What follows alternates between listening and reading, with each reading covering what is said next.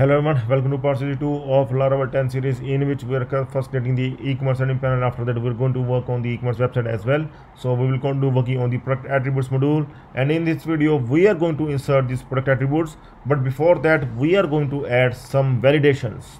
Okay, so in the last video we have seen that we able to show the attributes here in after we can able to submit the attributes. Okay, so now we are going to insert these attributes here, but before that we are going to make sure some conditions must be met. Okay, must be there must be no issue.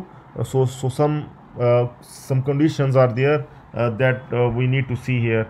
So I'm going to create the one. Okay, so I'm going to add these condition here only. Like first condition is like all SKU must be unique. Okay, so SKU must be unique. So if SKU already exists, then we will return error message, return with error message. Okay, so this condition must be, we must be follow this condition. Okay, and the second condition is if same site already exists. Okay, if same site already exists, then again we need to if same site already exists for the product, then we will return with error message. Okay, first we need to check these two conditions before inserting the product attributes into the product attributes table. Okay, so let's start working on this one. So we are going to create the for each loop here. First of all, we're going to create here the for each loop, and in this loop you can see we are going to pick like $data SKU. We can pick this one or we can pick this size. Okay, I'm going to pick the SKU here, $data SKU as fine it is, and here we are going to see, first check that its value must be coming, value must not be empty, dollar value, and value must not be empty. Okay, so here the first condition is SKU already exists, check. Here we are going to check whether the SKU already exists or not. Okay, so I'm going to add here count SKU, here products attribute,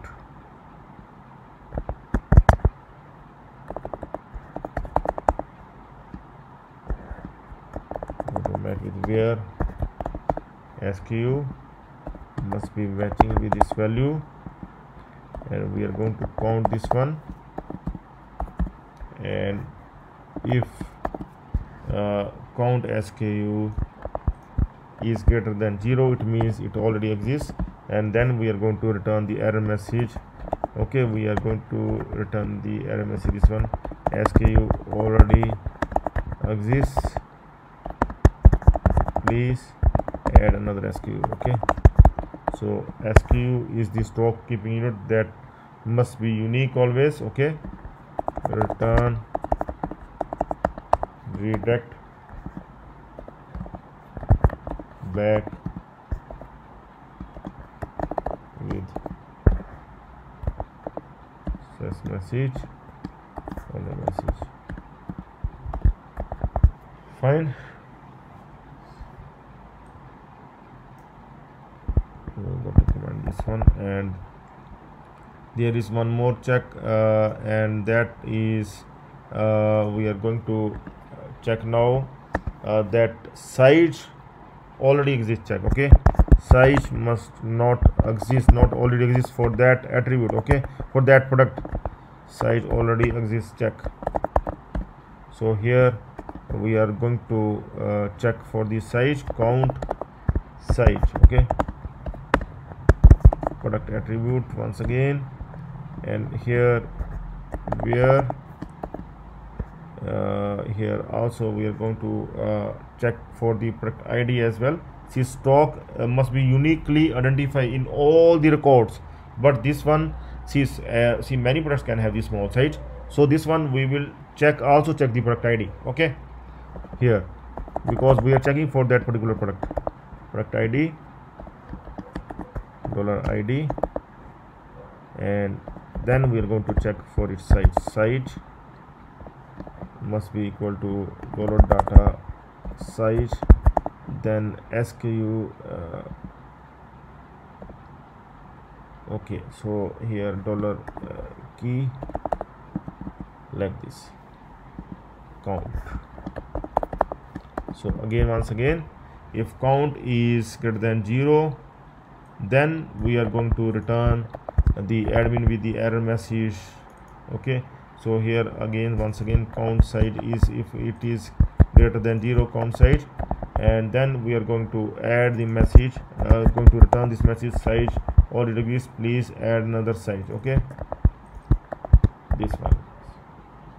So after that, if everything is fine, then we are going to add the attribute. Okay, then finally, if everything is fine, then we are going to add the attribute, new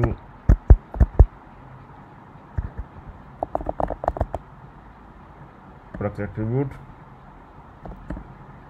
and here attribute product ID, like this, and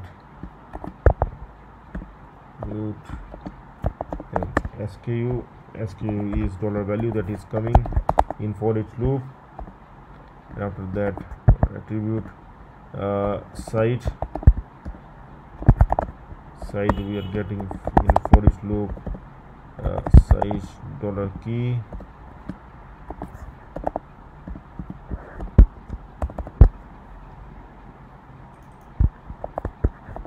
and price,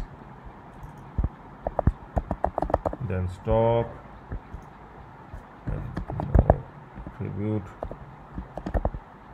status 1, and finally the attribute save.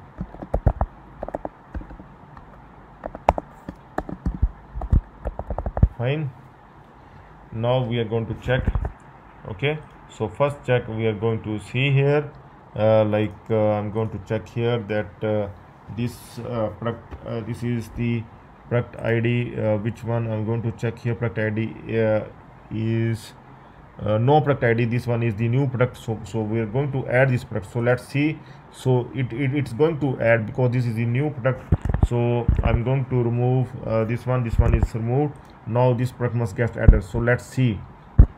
Command Shift R in Mac, Control Shift R in Windows, and see some error message has come here. Okay, so we are going to check what error message here. So this one. Okay, remove this one. Again, Command Shift R in Mac, continue, and oh, we forgot to add this product attribute at the top, so we are going to add this one as well. So I'm going to add this one here.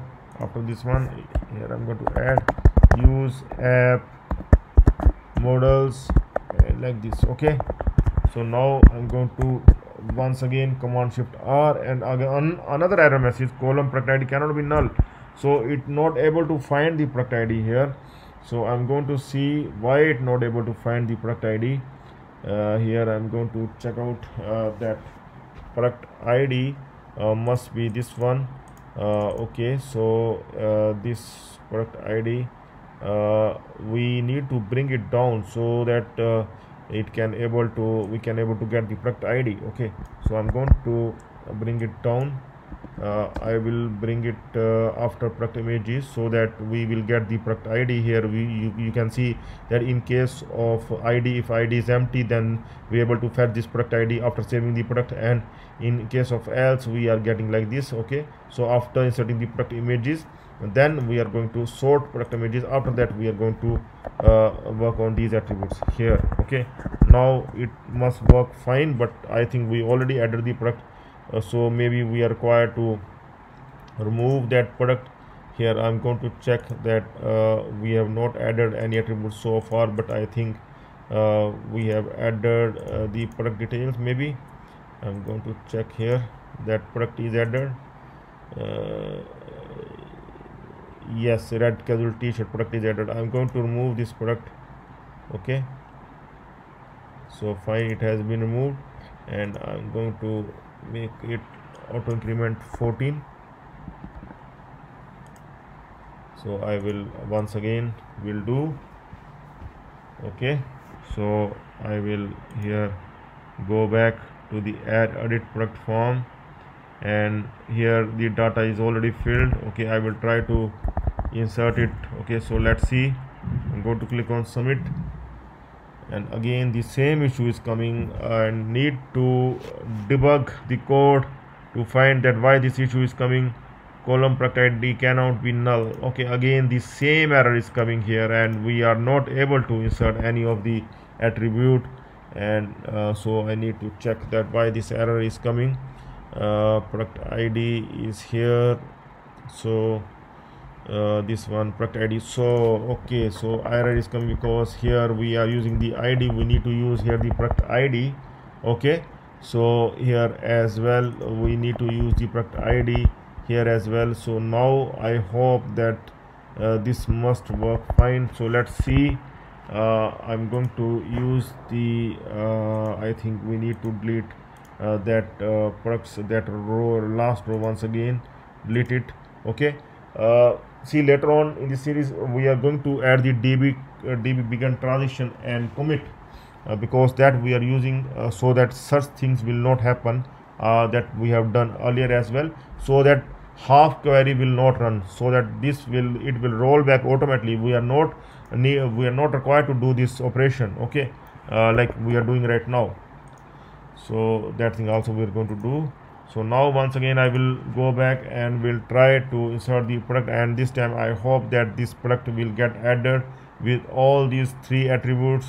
Okay, so I'm going to add the attributes once again. I think it removes those attributes. Okay, medium, large, and I'm going to add this one. Okay, here medium, here large, and here price 1200, then 1400 price, then stock, any stock you can add here 50. Okay, so I'm going to click on submit, and we'll see now.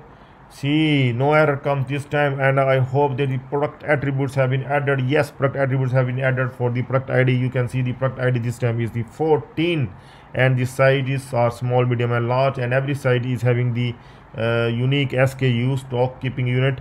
Okay, so that are having the different prices keep on increasing with the size. Okay, and the stock, different stock. Okay, all is having the separate stock. So we able to add the product attributes. So in the next video we are going to show these product attributes, like we have added this product attribute for this 14th product. Okay, so we are going to show these attributes here so that we can able to update as well as delete them, and also we can make them active or inactive. So stay tuned for the next video. That's all for now. Have a nice time. Goodbye.